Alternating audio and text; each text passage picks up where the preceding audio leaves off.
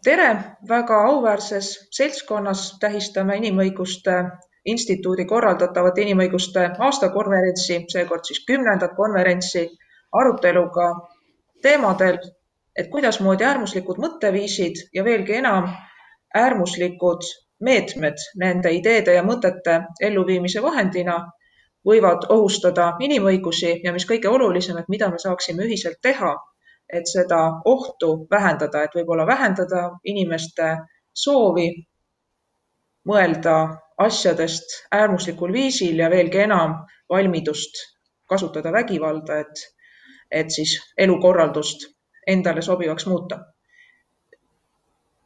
Äärmusluse definitsioone on päris palju ja ka erinevates keeleruumides eristatakse äärmuslust, radikalismi, ekstremismi, püütakse neid piiritleda ja seal on erinevaid taustu.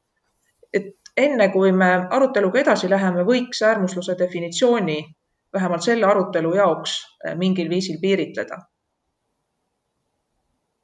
Et kui nüüd inimõiguste võtmes vaatleme, millest me räägime, siis millest me räägime? No mul tundub vähemalt, et äärmusluse puhul on võimalik võtta definitsiooniks seisukohad, mis rikuvad inimõigusi. Ja inimõigusi, mis on siis kokku lepitud juba ÜRO hartas ja hiljemgi veel erinevates konventsioonides, mille osalejaks on või osaliseks on Eesti Vabariik meie puhul, aga muidu siis enamasti, kuna enamus riike ja kõik riigid on ÜRO inimõiguste deklaratsioonile alla kirjutanud, siis see vist kehtib päris laialt. Ja kui me näeme, et keegi hakkab piirama inimõigusi, siis üldjoontes võime öelda, et tegemist on üldaktsepteeritud normide puhul äärmuslik.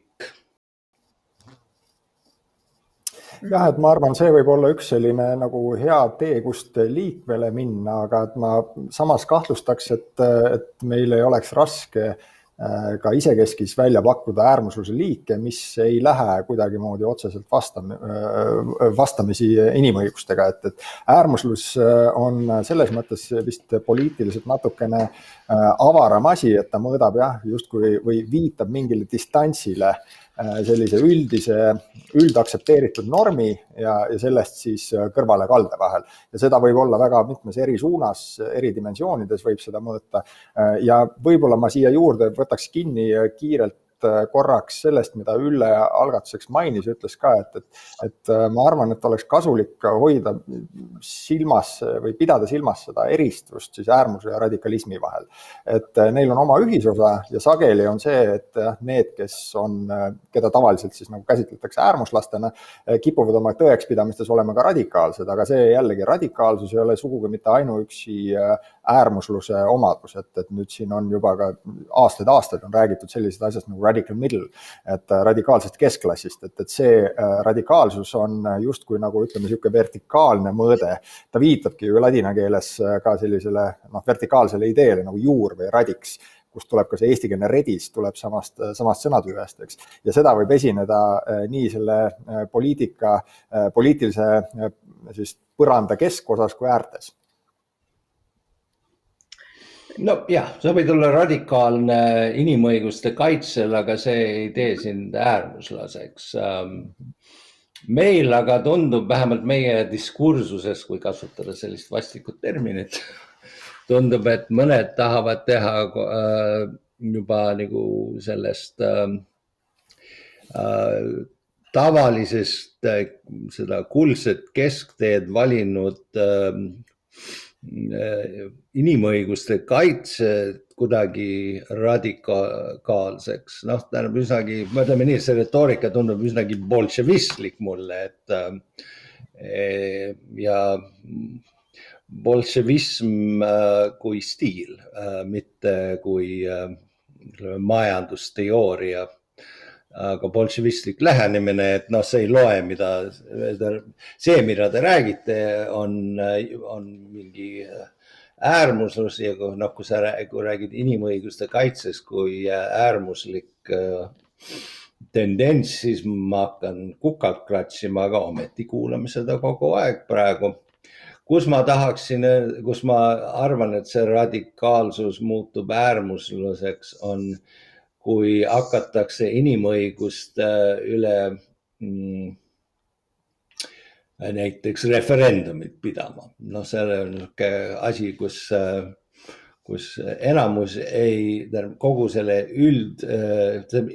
ülddeklaratsioon inimõiguste kohta tähendab, et need õigused on igal inimesel ja selle üle ei hääletata. Kui keegi kavatseks panna rahvahääletusele küsimuse, millele ükskõik milline vastus võiks tähendada, et Eesti peab inimõiguste kaitsetaset vähendama ja muu hulgas näiteks denonsseerima need inimõiguste kaitset käsitlevad rahvusvahelised lepingud, millega me oleme ühinenud, et siis see oleks loomulikult põhiseaduse vastane ja praegu Eestis need institutsioonid, kes põhiseadust peavad kaitsma, on nii palju tugevad ja sõltumatud küll, et seesugune võimalik Riigikogu otsus põhiseaduse vastasena kehtetuks tunnistada, aga et see teema, mida täna arutame, ei ole sugugi mitte lihtsalt vaimu teritamise mõttes huvitav, vaid tegelikult ju ongi need ohud olemas. Et kui me siin ka äärmuslust ja radikalismi, ekstremismi, näiteks Saksamaal eelistatud termin, või fundamentalismi käsitleme, et siis me ikka lähtume sellest, et üldine konsensus püsib, et kõikidele inimestele kindlustatud inimõigused ja riigi põhiseadusega antud põhiõigused, et need on vajalikud, et nende kaitse on väärtus, et see on väärtus, mida tasub kaitsta muuhulgas sellepärast, et see kaitseb kõiki meid, nii üksinda kui koos. Et see konsensus, kuidas teil tunne on, et kas see konsensus on ka kitsenenud? No ilmselt väga, me tähendab esiteks, kui me vaatame selle Putini referendumi arutelu praegu, mida ma nimetan selleks, sest see on üle võetud täpselt samasugusest referendumist, mis leidis aset Putini eestvedamisel alles kevadel, kus siis seadustati, mis on abielu, pandi põhiseadusesse, see puudus varem seal ja nüüd me teeme täpselt sama. Noh, ma saan aru, et on mingi suur soov olla nagu Putini Venemaa, aga noh, see on niivõrd ilmselge näide, siin ei pea nagu mingit süva analüüsi tegema. Aga ma toon teise näite, mis oli alles hiljuti ka, kus siis üle 50 riigi kirjutasid alla Poolas siis kirjale, kus ütles, et ka LGBT inimestel on inimõigused. Eesti välisministeerium keelas Eesti saadikul sellele alla kirjutamast. Ma ei tea miks, aga noh, järelikult arvab siis Eesti välisministeerium või minister, et inimõigused ei kehti LGBT inimeste puhul. Ja no see oli minu meelest küll päris imelik signaal ja võib-olla võiks öelda, et no taheti meeldida Pompeo ja Trumpi valitsusele, aga isegi USA saadik kirjutas selle alla Varssavis. Aga Eesti kirjutanud alla. Järelikult Eesti välispoliitika praegu on, et Eesti ei toeta seksuaalvähemuste inimõigusi. No, see on juba, nii et me oleme juba selle sammu astunud. Nii et see konsensus on juba mingil määral murenenud, et sellega siitpoolt ka nõusolek. Tarmo? Ma läheks selle üle su küsimuse juurde sinna algusesse tagasi, just see sama konsensuse teema ja kui ma üldiselt ise ka olen ilmselgelt väga väga toetav ja väga usun inimõiguste vajalikkusesse, siis kui Toomas enne siin mainis just ütles, et see inimõiguste üle ei hääletata, siis nii-öelda saatana advokaadina ma ütleksin, et nende vastuvõtmisel ÜRO-s toimus siiski hääletus. Et see oli asi, mis lepiti selle samamoodi kokku ja miks see on oluline meeles pidada, seda on see, et inimõigused ei ole asjad, mis eksisteerivad inimkonnast ja ühiskonnast sõltumatult, et nad olid olemas universumis enne, kui tekkis inimkond, kes need lihtsalt avastas.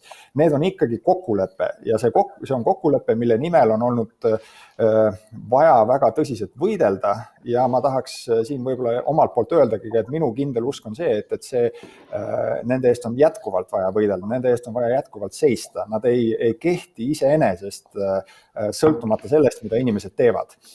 Ja see on meie kohustus, täpselt samamoodi ka riigina, aga ka kõik inimestena seista selle eest, et need õigused kehtiksid nii, nagu see deklaratsioon neid ütleb, universaalselt, üldiselt ja jagamatult kõikidele inimestele lihtsalt läbi selle, et nad on inimesed. Juristi vaatenurgast kinnitab seda, et see konsensus kipub riikides murenema, muuhulgas ka Euroopa inimõiguste ja põhivabaduste kaitsekonventsiooniga ühinenud riikides kipub ta murenema. Näitab kas või see, et kui vaadata nüüd just hiljuti juulikuus ilmutatud selgitusi ja kohtupraktika analüüsi inimõiguste konventsiooni artikli 17 kohta, et siin näitan seda meie headele vaatajatele ka, et otsige netist üles. Väga huvitav lugemine, et näete siit, et ka viimastel aastatel on inimõiguste kohtusse jõudnud üksjagu asju, kus on püüdnud inimesed, kes õigustavad terrorismi, kutsuvad üles teiste rahvuste, rasside, teistsuguse soolise sättumusega inimeste vastasele võitlusele, isegi vihategudele, et need inimesed on püüdnud tugineda inimõiguste konventsioonile, selgitanud, et näiteks ähvardusi sisaldavad terrorismi õigustavad šaria seadustele vägivaldset üleminekut õigustavad videod YouTube'is või vastav propagandategevus, et see on kaitstud inimõiguste konventsiooniga ja seal on jätkunud nii siseriiklikel kohtutel kui ka Euroopa Inimõiguste Kohtul julgust ja selgust tugineda sellele artiklile 17 ja öelda, et ei, et sellise tegevuse jaoks konventsioonis toodud vabadusi ja õigusi kasutada ei saa. Ja ka need, kes kipuvad rääkima, et inimõiguste kaitsjad kaitsevad kõikide teiste õigusi kui see tavaline siinsete juurtega kodanik, siis ka see ei vasta tõele, sest siin kohtupraktika analüüsist on kohe näha, et päris paljudel juhtudel kohus on just nimelt öelnud, et näiteks et siis riigi põhikorra hävitamisele suunatud ja šariaadiseaduste kehtestamisele suunatud vägivalla õhutamine on riikides keelatud. Nii et ka need lahendid on täiesti olemas, täpselt samamoodi nagu öeldakse, et roomade vastane viha, rassiviha, ksenofoobia, juudiviha, moslemite vastane viha, et see on keelatud, selle õhutamine on keelatud. Nii et siin on jällegi igalt nurgalt on neid kohtulahendid. Ja siin võib-olla ongi see huvitav ja oluline asi tähele panna, eks, et need õigused, see on ilmselt rohkem üle sinu kompetentsi valdkond, on ju, eks, et õigused saavad eksisteerida ikkagi ainult ühiskonna kontekstis. Et kui kujutad ette, et keegi on ainus inimene kogu universumis eksisteeriks, siis tal ei saa olla õigusi. Et need õigused on need, et mis reguleerivad ja omandavad tähenduse sisu ikkagi selles, kui me omavahelisi suhteid nendega võimaldame ja katame. Ja siin nüüd see keeruline asi, mis on inimõiguste kriitika olnud praktiliselt selle algusest peale, et on veidikene ebaselge või on raske panna näppu peale, mis on see kogukond, milles inimõigused, universaalsed inimõigused realiseeruvad.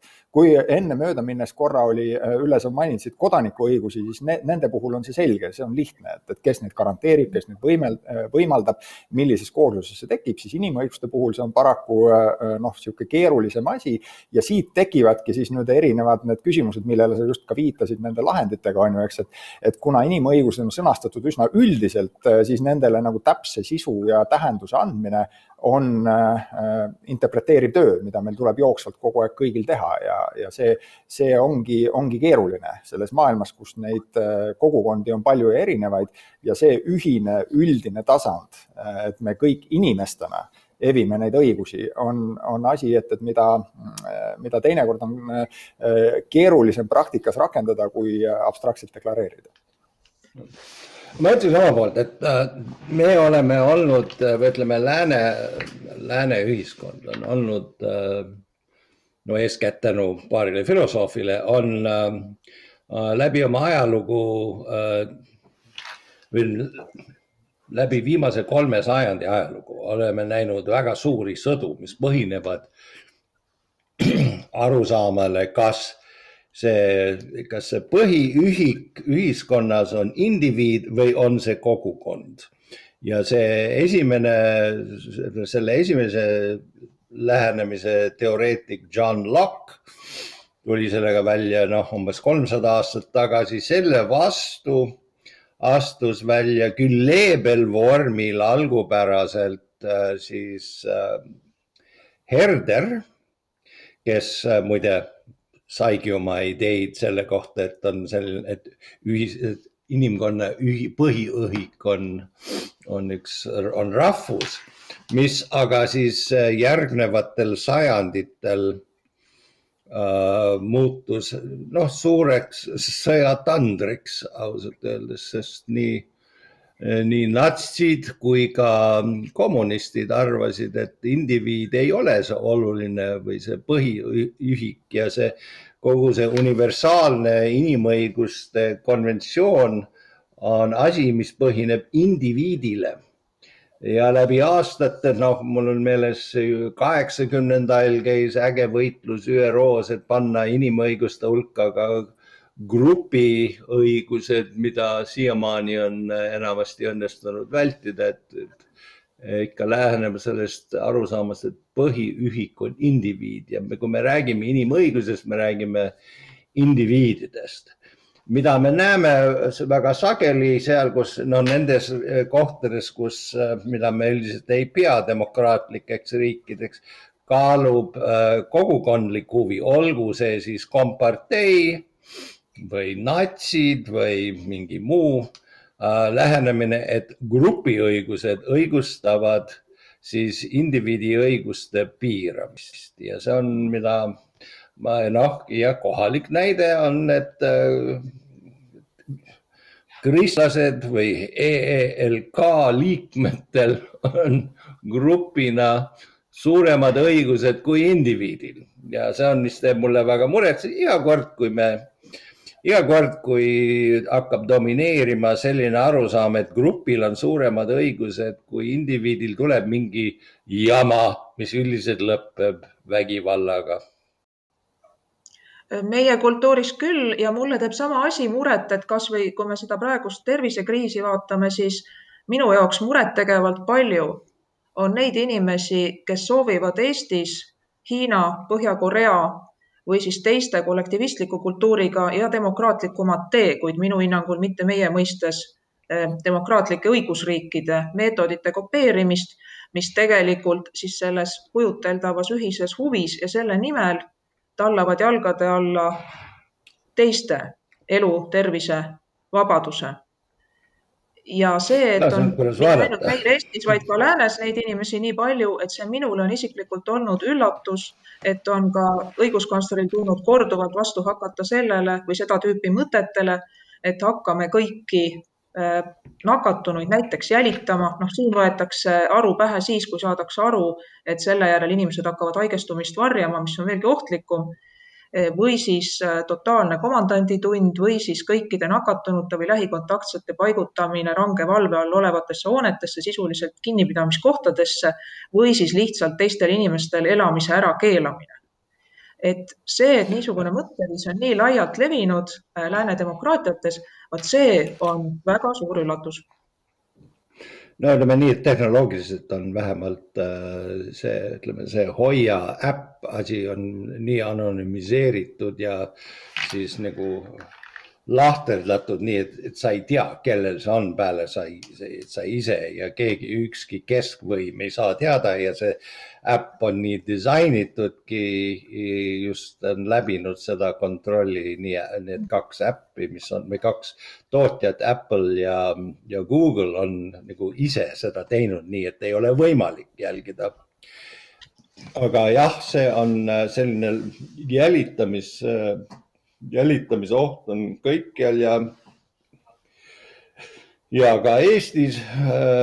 Ja praegu ma pean tunnistama, et ma ei usalda valitsus, kes tahab välja saata inimesi, sest nad on geid. Ma eriti ei tahaks, et neil oleks võim jälitada inimesi.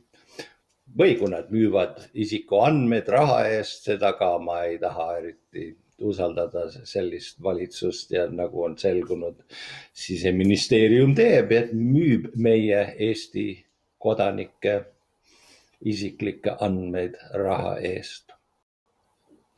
Kahjuks on seda tehtud pikka aega, et võib lihtsalt korraks öelda, aga täiesti nõus, et see on suur probleem ja on õnnestunud mitu korda tõkestada ka siis tõeliselt ohtlikku ja usaldust rikkuvat müüki ja selle rahvastikuregistri peale veel vaatame. Aga Tarmo, palun, vabandust, katkestasin sind. Ma tahtsin jätkata su enda mõtet selle osas, et kui sa mainisid, et sinu jaoks on olnud see üllatav, et kui kergelt inimesed on valmis oma siis õigustest loobuma. Et see, ma pean ütlema, mulle see vist sellisel määral üllatav ei ole, aga see viib mind tagasi või see põhjus selles on võib-olla see sama, millest siin enne mööda minnes korraks sai juttu tehtud sellest, et kust need õigused tulevad või et mis laadi asjad on need universaalsed inimõigused. Et kui need on asjad, et mille me oleme üheskoos kokku leppinud ja leppinud kokku, et me võtame neid iseenesest mõistetavate ja üldiselt kehtivatena, siis siit võib-olla tulebki välja selle inimõiguste sellise kontseptsiooni mõningane haprus, et nii kaua, kui seal ei ole nagu midagi olulist kaalul meie jaoks, on seda lihtne niimoodi deklareerida, öelda, et jah, et loomulikult need inimõigused on, need peaksid kõikidel olema ja et see on iseenesest mõistetav meie kõikide jaoks. Aga kui sinna võrrandisse tekib nagu mingisugune olulise kaaluga asi, nagu näiteks praegu täiesti arusaadaval põhjusel on hirm, et siis tuleb välja, et võib-olla see iseenesestmõistetavus ei ole nii iseenesestmõistetav, kui meile üldiselt rahulikel aegadel meeldib endale mõelda. Ja see viib omakorda sellise üldisema tähelepaneku juurde, mis põhimõtteliselt võiks kõlada nii, et põhimõtted on põhimõtted ainult niivõrd, kuivõrd sa hoiad neist kinni siis, kui neist on raske kinni hoida. Ja ma arvaks, et see on hästi oluline tähelepanek ka inimõiguste suhtes, et rahulikel ja kergetel aegadel on inimõigustest lihtne kinni hoida. Raskeks muutub see ja inimõigused saavad oma tegelikult tähenduse alles siis, kui need päriselt vaja on. Kui neid on päriselt vaja selleks, et hoida ära mingitel teistel kaalutlustel tehtavad otsused, nagu terve rida neid, millele sa üle viitasid, et nakatunud inimesi kuskil nii-öelda kinni panna, neid hoida või jälitada või piirata inimeste võimalusi oma õigused rakendada ühel või teisel selle viiruse pandeemiaga seotud põhjusel. Et see on see hetk, kus meil tegelikult päriselt neid inimõigusi vaja on. Eelmised 2 sellist hetke olid, vähemalt sellel ajal, kui mina olen aktiivselt tööelus osalenud, olid siis, kui langesid kaksiktornid ja tekkis tohutu võitlus terrorismiga. Ja teine oli majanduskriis. Et võib-olla majanduskriisi puhul inimesi inimõiguste võtmes tabasta vähem, et seal pigem kiputi rikkuma õiguspäraseid ootusi, omandipõhiõigust ja nii edasi, aga just siis, kui hakati võitlema terrorismiga, et siis oli samuti näha, et kuidas riigid hakkasid ja kuidas ka inimesed ise hakkasid oma valitsustelt nõudma, et selliste hirmutegude ärahoidmiseks võiks anda valitsusele võimaluse inimesi võimalikult laialt jälitada. Aga siit edasi minnes tahtsin teilt küsida, et kuivõrd rahvusvahelist elu nii palju jälgite ja Toomas ju endise presidendi pikaaegse välisministri ja selle valdkonna ühe maailma parima mõtlejana, et millest see võib tulla, et vähemalt, või on mul see mulje võib-olla ekslik, et inimõiguste laiendamiseks praegu olulist rahvusvahelist tööd ei käi. Ei Euroopa Liidus ei Euroopa Nõukogu liikmesriikide seas ega ammugi mitte oluliselt laiemaks. Kas või viimane asi, mis minu töölauale jõudis, oli Euroopa Liidu kava ühtlustada asüülitaotlejate, lihtsustatult öeldes, tagasisaatmise otsuste kohtulikku läbivaatamist niiviisi, et ka need riigid, kes praegu pakuvad seal tihedamat kohtulikku kontrolli, et need peavad oma standardit allapoole tõmbama. Et see oli hästi üllatav. Aga jah, ei ole näha mujal. Põhiliselt oleme näinud viimase üks ma ei mäleta, kes see oli, aga lugesin ammu, aga et võiks pidada 20. sajandit inimõiguste laienemise sajandiks. Tuletage meelde, et alles 100 aastat tagasi said naised hääleõiguse. Ütleme, Soome oli vast esimene 1905 või nii, aga ütleme enamus maailm ja me räägime siin ka nii-öelda iseennast promo USA-d kui kõige vanem demokraatia anti naistele hääleõigus pärast, kui Eesti oli seda teinud. Ja jälle, kui vaadata, siis mis on kas siis rahvusvähemused või ütleme mustanahalised Ameerikas kuni 1965. aasta tsiviilõiguse akti, neil oli väga raske hääletada. Nii et see on, ütleme, need alad, nad on laienenud ja üldiselt kogu see võitlus on nii-öelda traditsioonilise, ma ütlen seda jutumärkides, kuna kogu aeg kuuleme traditsioonilisest perest või mingi traditsioonilistest väärtustest. Traditsiooniline väärtus on, naine ei tohi valida. Traditsiooniline väärtus, et mustanahaline on väärt vähem inimene või kui valge inimene, mida me kuuleme aeg-ajalt ka Eestis muide. Ja nii, et kui praegu on see mõnes mõttes takerdunud, siis ma pigem ütleks, et me oleme nii palju ära teinud, et siis need õigused on suuresti garanteeritud ja nüüd me tegeleme, nende viimaste asjadega, milleks üle maailma on olnud viimase 20 aasta jooksul kuidas öelda, siis sooline sättumus, mis tekitab inimestes sama palju, negatiivset reaktsiooni kui idee 100 aastat tagasi, et naine võiks osaleda valimistel. See oli ka niisugune asi, mis läks paljudes kohtades nibin-nabin läbi. Ja paarkümmend aastat enne seda oli ka omanditsensus valimistel, et mitte ainult ei tohtinud naine hääletada, aga hääleõigus kehtis nendel, kel oli teatud varanduslikud, oli täitunud mingi varandusliku miinimumi. Nii et ja see oli ka enne, seda oli mõeldamatu, et inimene, kellel ei ole oma maja, korter või mõis, võiks osaleda valimistel. Nii et ma ei ole nii pessimistlik, pigem me oleme jõudnud väga kaugele. Ma võib-olla siia hea meelega ühe remargi lisaks Toomase tähelepanekutele, mis kinnitab seda sama liini ja viib mõtte tagasi enne mainitud referendumi juurde. Ehk et kui me vaatame seda, millistes riikides, millal naised valimisõiguse said, siis üks viimaseid neist oli 1971. aastal Šveits. Ja suur põhjus selle juures oli ka see, et seal käis nagu tänaseni seda laadi otsuste vastuvõtmine suuresti läbi referendumi positsiooni või referendumi protsessi. Ja kuna sellel hetkel referendumil enne kui seda muudatust tehtud ei olnud, said osaleda ainult mehed, siis arusaadaval moel oli üsna keeruline naistel seal oma soove ja tahtmisi kehtestada. Ja see on minu arust üks väga hea näide sellest, et selle lähenemise nii-öelda varjuküljest, et kui vähemuste otsuste üle vähemuste õiguste üle otsuste langetamiseks kasutatakse enamushääletust. Et siis see ei ole koht, et mis annaks sellistes oludes häid tulemusi. No see oli, millest ma rääkisin alguses ja kus ma hea meelega kuuleksin Ülle arvamust, on see, et minu väide on, et põhiõiguste üle ei korraldata hääletusi. Me põhiseadus on keelatud rahvusvaheliste lepingute üle rahvahääletuse korraldamist, mis on tingitud meie kurvast minevikust. Aga samuti minu meelest, kui mingit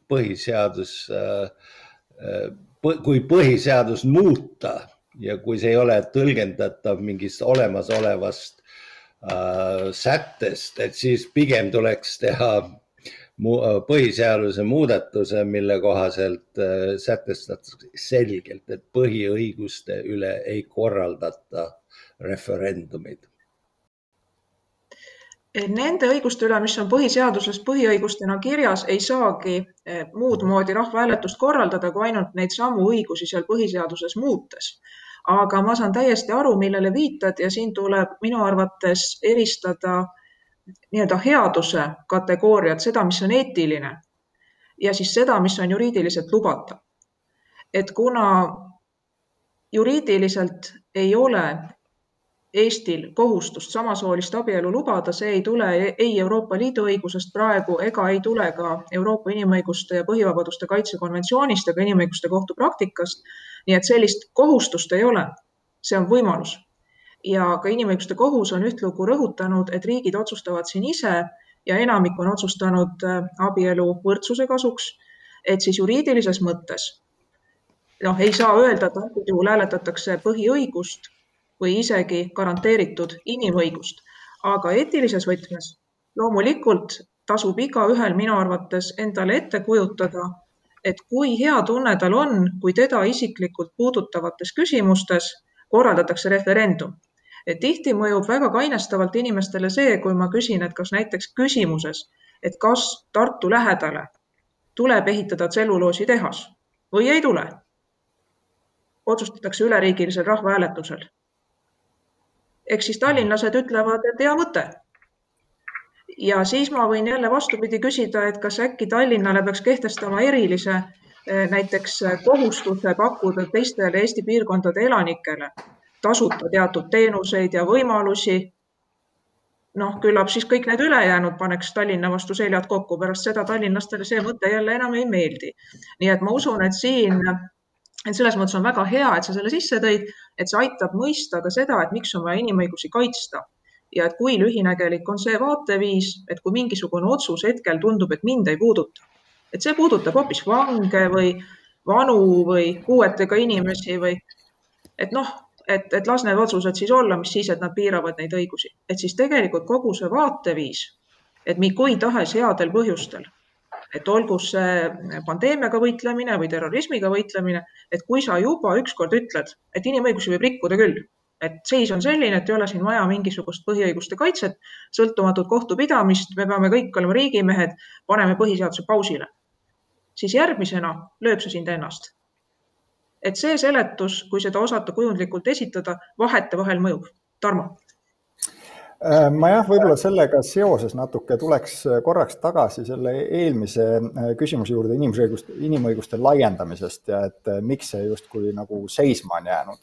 Et siis ma mõtlesin siin taamal, et see vist kehtib inimõiguste kohta, aga laiemalt sarnaste olukordade kohta üldisemalt, siin võiks ajaloos kaugemale ka tagasi minna, aga et miks see 20. sajand tõepoolest oli äkki selline nagu inimõiguste laiendamise aeg, nii nagu Toomas sellele mainis ka, et siis Euroopas ikkagi vist üheks väga suureks tõukeks sellele oli holokaust ja suur trauma ja traagika, mis päädis holokaustiga, aga mis olid siis sajandi alguse 2 suurt sõda, milles joonistus hästi selgelt välja siis see probleem, et kui meie õigused on ainult meie konkreetse kogukonna põhised, on see siis rahvusriik või on see mingi kohalikum ühendus, et siis tekib see olukord, et neid inimesi, kes jäävad välja nendest kogukondadest, me võime käsitleda nagu nii-öelda halvas mõttes loomadena või esemetena või et kellele ei laiene need kohustused ja moraalsed standardid, mida me peame eneseks mõistetavaks oma kogukonna siseselt.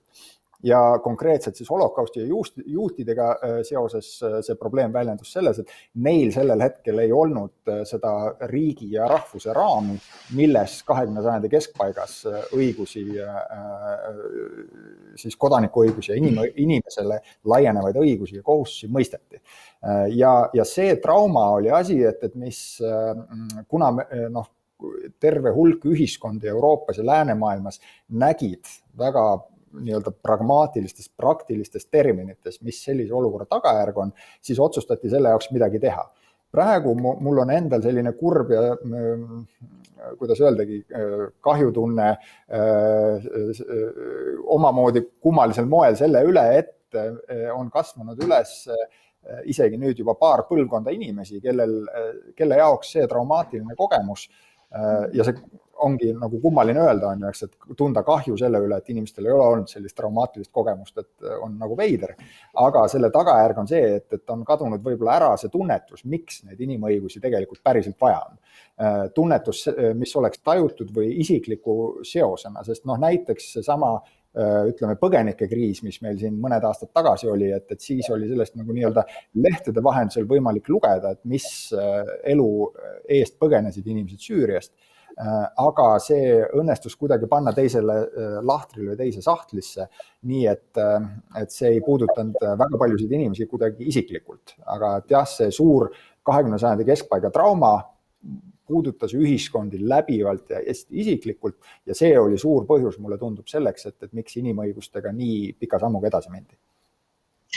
Jah, see võib olla traumaatilise kogemuse isiklik puudumine ja ka see, et kas või sõjaajast või siin Eestis küüditamisest ja okupatsiooni ajal toimunud jõledustest, et need kirjeldused praegu on paljude jaoks juba väga eakate inimeste jututund, kui need inimesed veel on meie seas ja kes tahab, saab muidugi raamatutest lugeda, aga ilmselt tõesti on nüüdseks meilgi siin päris palju juba neid, kes ongi varsti valmis küsima, et kui küüditama tuldi, et miks te politseid ei kutsunud, et karta pole ju midagi.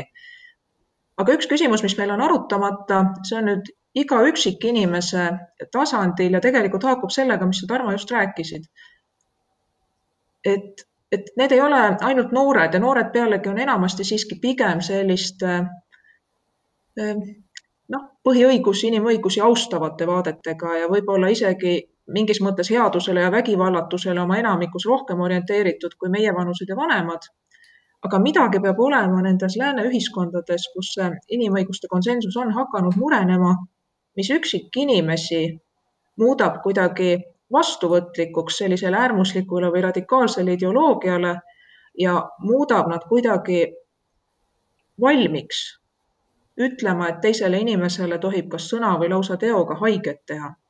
Näiteks mõne ideoloogia nimel, fundamentalismi nimel, õigesse maailmakorda tagasipöördumise nimel, et nendest kannatustest justkui pole midagi. Ja siin ise olen mõelnud ka selle nii-öelda uskumise eetika ja polarisatsiooni teema peale, et võib-olla see on mingi massivaimustus, mis justkui keeris tõmbab inimesi sinna servadesse kaasa, sinna, kus üksteist üles köetakse, kus väga palju teisi ei nähta ja et siis võib-olla ei tunnetatagi sügavalt läbi, et tegelikult soovides seda, et mingitel inimrühmadel või konkreetsetel inimestel oleks vabadusi ja õigusi vähem, lihtsalt sellepärast, et nad on sellised, nagu nad on või ei jaga nende vaateid, et siis nagu sügavalt seda läbi ei tunnetatagi inimlikult. Aga kuidas teie seda seletate ja et võib-olla ka sama uskumuste polarisatsioon, et Toomas, sina kindlasti oskad seda paremini lahti seletada, kui mina siin oskaks?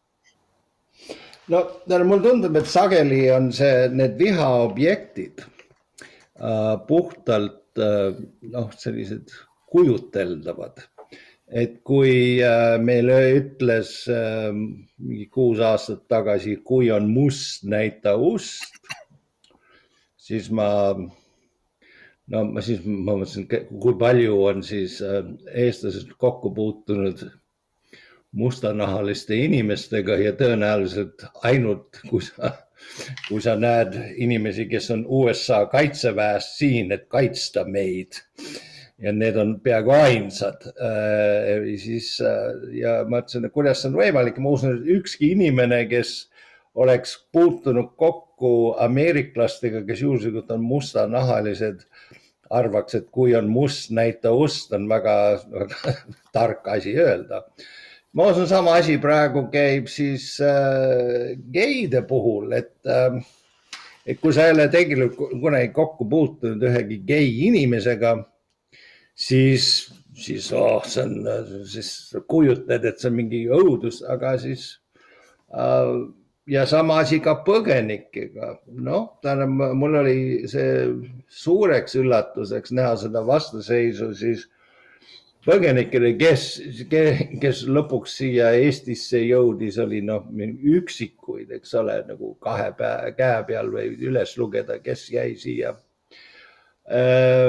Arvestades eestlaste enda kogemust põgenemisega, siis oli küll naljakas ja nüüd viimasel ajal, kus siis Eesti teatab, et Eesti riik ei võta vastu põgenikke Valgevenest.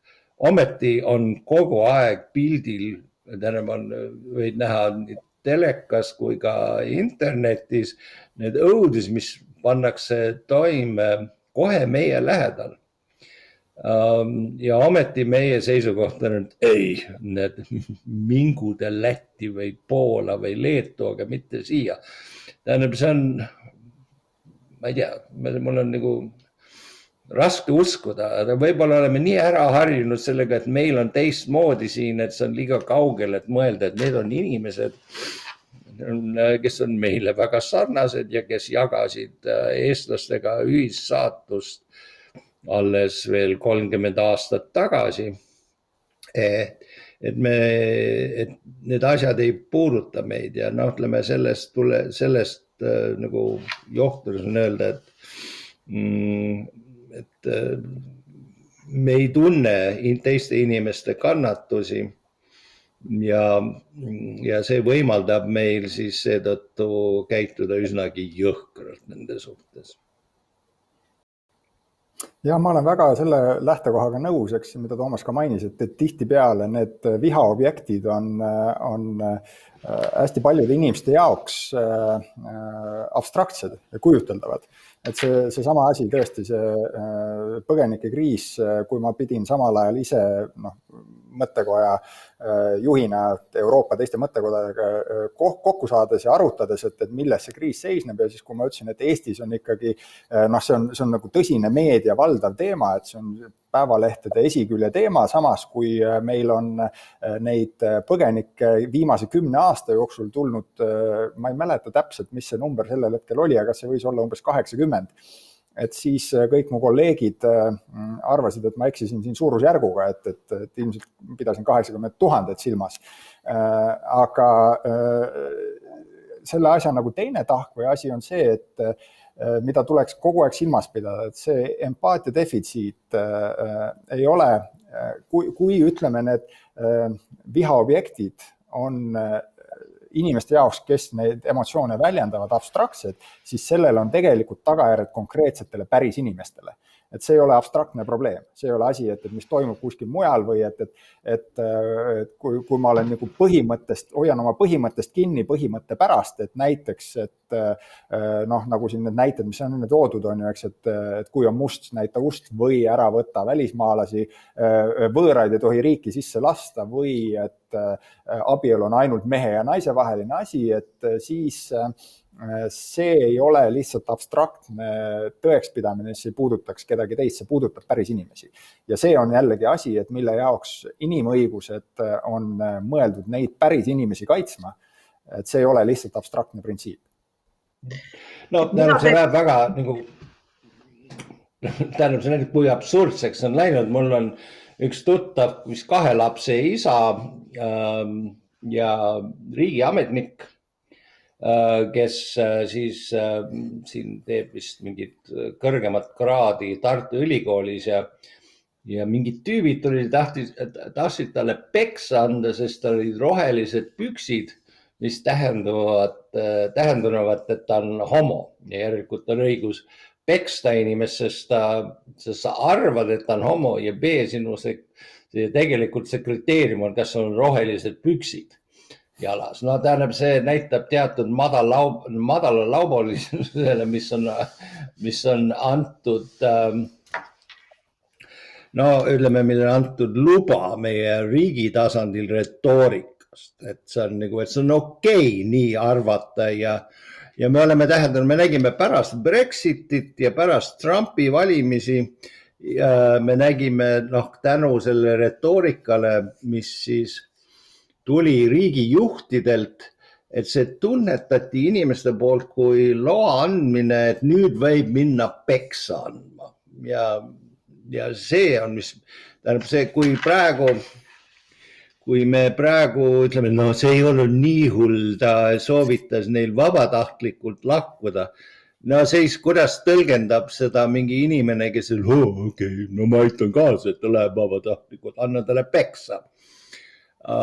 Ja see õhkkond, mis tekib praegusest retoorikast, on minu meelest väga ohtlik ja USA-s viis nii kaugele, et inimesi tapeti ja üks väga kuulus kaasus oli, kus 2 sikki, need on siis inimesed, kes on siki usku, olid kuskil Texases või midagi ja kuna need sikid kannavad turbanit, aga see on nagu sikke vihkavad moslemid palju rohkem kui kristlasi.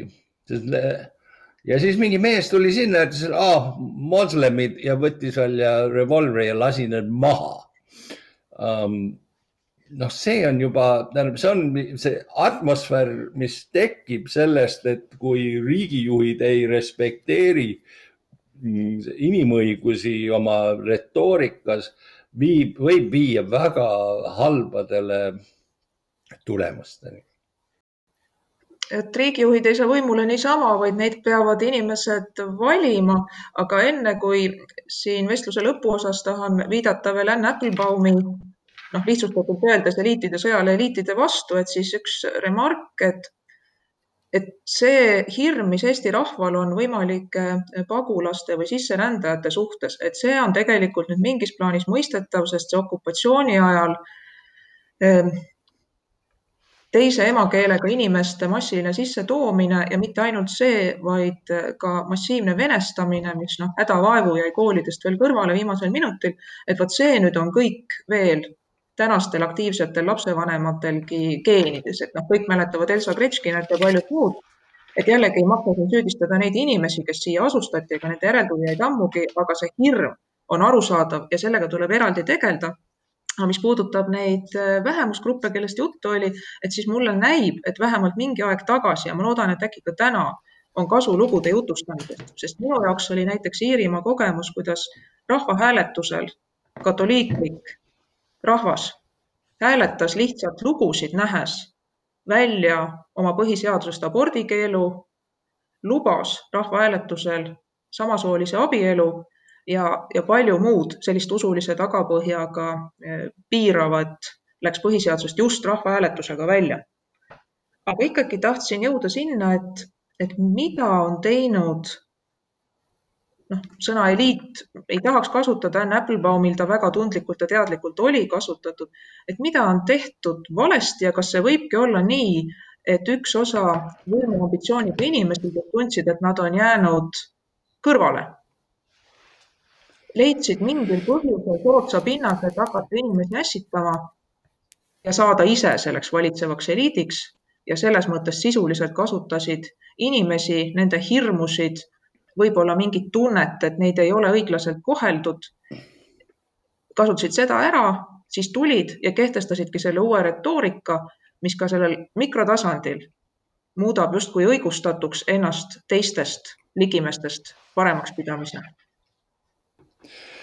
Ma võin öelda, et meil on viimasel nädalal või paaril nädalal, kui ma olen 2 korda lugenud, kuidas muidu ma arvan, et targad inimesed on väitnud, et sisuliselt lollidel on koht ka valitsuses, et meritokraatia on viinud meid sinna, et teistel pole võimalusi ja see mõjub mulle väga imelikult, et see on ma ei oska midagi öelda, tähendab see, et on need inimesed, kes on rohkem pingutanud ja rohkem õppinud nendel, et nemad selle enda pingutuste tõttu kuidagi teevad teistele halba, kes ei ole nii palju pingutanud ja kui selline, see on tõeline bolševism minu meelest. Aga me näeme seda nüüd Eestis, 2 korda ma pidanud lugema sellist lähenemist. Ma ei tea, kas me kehtestame siis nii-öelda kvoodi, et meil oleks nii ja nii palju inimesi, kellel on allpool 100 IQ-d ministrikohtadele, aga see arusaam, et meritokraatia on halb, seda oleme näinud põhiliselt või kõige kuulsamalt oleme seda näinud Kambodžas Pol Poti ajal.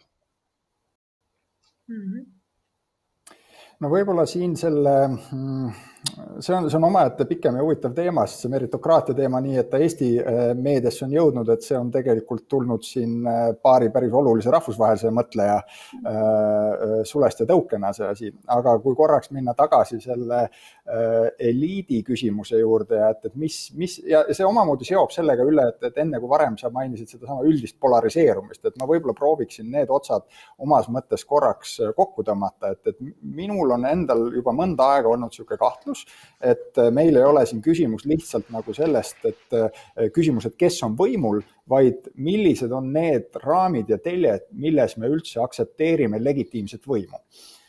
Ja see on asi, mis on olnud muutumises nii Eestis kui läänemaailmas kui kogu maailmas laiemalt.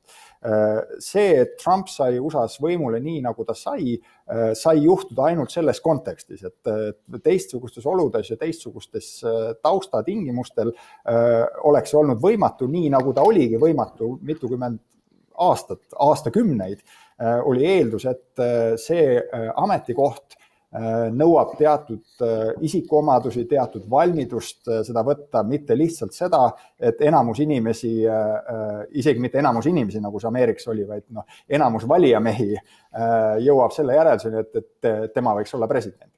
Ja millega see siin seotud on? Seda võiks ka muidugi palju avaramaks veel teha, aga ma tõepoolest ise arvan, et me elame läbi mingit sarnast aega, nagu oli 16. sajandil Euroopa reformatsioon, et kus need samad nagu fundamentaalsed lähtekohad sellele, et milline on õigustatud võim, on muutumises. Ja kui reformatsiooni ajal see, ütleme, enne reformatsiooni oli poliitilise võimu mõistmise raamistikuks, Euroopas oli religioon. Siis peale seda sai selleks rahvused, rahvusriigid muutusid selleks, et mis olid nii-öelda suveräänsuse vundamendiks ja kust tulenesid kõik teised poliitilise võimu atribuudid. Et siis nüüd ma arvan, et me oleme selles kohas, et kus see on taaskord muutumas. Mis selle asemele tuleb, ma ei tea, ma ei usu, et keegi teab. Aga see on see, et kust tulevad need põhimõttelised nagu lahkhelid, mitte sellest, kellel on õigus või kellel ei ole õigus, vaid kuidas me üldse määrame selle, kellel on õigus. Ja siin on nagu omamoodi huvitav küsimus ka ju see, et käib vaidlus selle üle, mis on õige demokraatia. Eestis see referendumi vaidlus on fundamentaalselt sama küsimus. Ja seal tuleb tunnistada, et kui demokraatiat nagu mingi nurga alt vaadata, siis ta tõepoolest seob lahti ekspertsuse ja siis kaasarääkimise õiguse. Et selleks, et demokraatlikel valimistel kellegi poolt hääletada, ei ole nõutav mingisugune nagu ekspertsuse aste, et see võim on lahutatud sellest, kui palju keegi on koolis käinud või kui palju keegi millegi kohta teab. Kuidas neid kahte asja nagu ikkagi koos hoida nii, et meie otsused oleksid mõistuspärased, oleks ratsionaalsed, oleksid põhjendatud, see on see, mille üle meil praegu see vaidlus käib. See konsensus, mis meil oli olemas veel paarkümmend aastat tagasi, ma väidan, et seda täna ei ole. ja see tuleb meil uuesti leida, uuesti ehitada, et see ei ole asi, mille me saame tagasi, et me saaks minna tagasi sinna öelda, et meil on olnud mingi hullumeelne periood, et kus inimesed on teinud veidraid otsused 20 aastat. Ei, ma ei usu, et meil on võimalik minna tagasi. Me peame leidma uue aluse, kust neid asju uuesti üles ehitada. Ma usun lihtsalt, et Eestis on see selline diskussioon eliidist absurdne, kuna kõik alustasid, peaaegu kõik, ütleme üksikud inimesed, kes siis kuidagi sujuvalt läksid nomenklatuurist üle mingile staatusele, aga needki mitte eriti olulisele, et kõik alustasid nullist. See ei ole nagu sul on mingi valge anglosaksi protestantlik liin, mis garanteerib sulle parimatesse ülikoolidesse juurdepääsu või midagi. Kõik alustasid võrdselt. Ja praegu siis meil ei ole aadelkond siin ka. Nii et on väga kummaline rääkida siin eliidist ja veelgi kummalisem, mida me näeme nüüd juba juhtumas Eestis, kus see on üle võetud Trumpist. Mees on võimul, määrab oma semusid kõik kohtadele ja siis sõimab Washingtoni eliiti, mis ei ole võimul. Ja see on see üks pool, et meil ei ole seda alus selleks, sest meil ei ole aadelkonda kuidagi, kuigi mõned tahaksid olla, meil ei ole. Ja teisel pool, et on, keegi saatis protestikirja, mis nõudis mulle surmanuhtlust muuhulgas presidendi kantslerile, sest ma postitasin ühe kuulsa ajakirja New Yorkeri karikatuuri, kus mees seisab püsti siis lennukis ja ütleb, mul aitab sellest eliidist, kes seal on kapteni kabiinis, võtame lennuki üle, mis tema teab rohkem kui meie. See on, mis tuleb mulle pähe, kui ma näen sellist madalalaubalist nagu juttu, mis räägib, kuidas asju korraldada, mis olla nii-öelda talupoja mõistusega tehtud, kus juures tegelikult me elame 21. sajandil digiajastul ja ma võin sulle kinnitada, et talupoja mõistus ei anna sulle nutifoni, ma ei tea, kuidas ma näitan. Karta võib. Muide, see jutt tõi mulle meelde ühe väga toreda värsi, mis olevat olnud Salvador Dali vanaema lemmikmärsse, mis on ka üks minu lemmikmärsse ja see sobib siia imeliselt lõppu. Ja nimelt suur oli püha ärgade väljal. Kõik läksid hoogu ja viha täis süüdati kloostrid, sest nii õige näis. Ja selle häda ongi, et see hetke vaimustus, mida on üpris lihtne ka tekitada, ka tegelikult väga häid ja mõistlikke tarku inimesi on võimalik näiteks nii tõhusalt hirmutada ja nii tõhusalt mingis suunas mõtlema ja tundma kallutada, et see hetke emotsiooni ajel tehtud otsus võibki olla kogu riigile, rahvale, ka neile endale lõppastmes hukutav. Ja just sellepärast ikkagi tasub alati rõhutada, et edukas ühiskond rajaneb tööjaotusel ja muuhulgas väärtustab püüdlikkust ja tarkust ja oskusi ja absoluutselt iga inimene on mingil alal või võiks vähemalt olla, me peame tegema kõik selleks, et ta oleks parim. Ja sellega olen mina ka nõus, et tegelikult seda mingit eliiti või aadelkonda klassilises mõttes meil ju ei ole ja Eesti Vabariik juba loodi selle mõttega, et seda ka ei tuleks. Et kõikidel oleks võrdsed võimalused saada haridust, et kõikidel oleksid võrdsed võimalused siin riigis nii hästi elada, kui nemad oskavad, et kõikidel oleks võrdsed õigused ja vabadused, sõltumata sellest, mis on nende päritolu või kuhu peresse nad sattusid sündima. Ja seetõttu minagi ei saa kuidagi nõustuda sellega, et meil oleks siin mingi haritlasdemokraatia. Mõistan küll, mida sellega need rahvusvahelised autorid ja ka Eesti omad vist silmas peavad, aga Eesti kohta minugi meelest see tegelikult ei kehti. Et siin tuleb eristada kahte asja. Et üks on see, et kas pikaks ajaks võimule saanud erakonnad suudavad säilitada dialoogi ja kohelda väärikalt neid, kelle vaateid nad ei esinda. Ja minu vastus selle minu enda tõstetud küsimusel olekski see, et ma kardan, et ei Eestis ega teistes riikides ei ole suudetud ühiskonda koos hoida. Miks? Ei tea. Aga tegelikult on... Kui valitsuse erakondade liikmed soovitavad inimestel koguni lahkuda Eestis, mitte nagu ainult, mis ma lugesin läinud nädal üks inimene, kes on Euroopa Parlamendis, ütles, no kui ei meeldi, mine ära.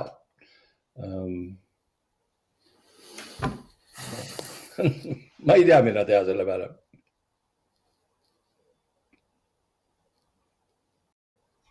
Tarmo, on sul mõni mõte siia lõpetuseks? Oleme viimasesse minutisse jõudnud.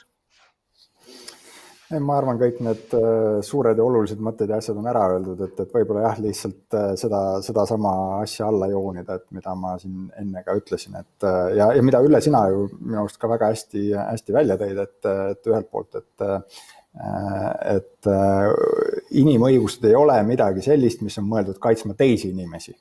Et need on asjad, mis lõpuks kaitsevad meid endid täpselt samamoodi ja see võiks olla see asi, mille peale alati mõelda. Ja teine asi võib-olla siit oleks, et mida Ülle sa väga hästi ja tabavalt ära mainisid, oli see, et selleks, et jõuda sellest nii-öelda lähtekohast, et inimõigused on justkui midagi abstraktset, mis kunagi mingi deklaratsiooniga vastu võeti, et see puudutab päris inimesi, mind, sind, kõiki meid teisi, et selle jaoks on vaja ehitada seda empaatiat, et ta ei oleks lihtsalt abstraktne, vaid et me saaksime aru, et need on päris inimeste päris elud, mida inimõigused kaitsevad ja võimaldavad ja see on tõepoolest üks selline suur lugude jutustamise töö, et mida on vaja teha. Suur aitäh teile selle vestluse eest, rõõmsat inimõiguste päeva kõikidele ja suur aitäh kõigile neile, kes meie vestlust siin jälgisid. Jõudumööda loomulikult usun, et vastame, kui oma mõtteid siis meile kitsamas ringis või avalikumalt avaldate. Suur tänu!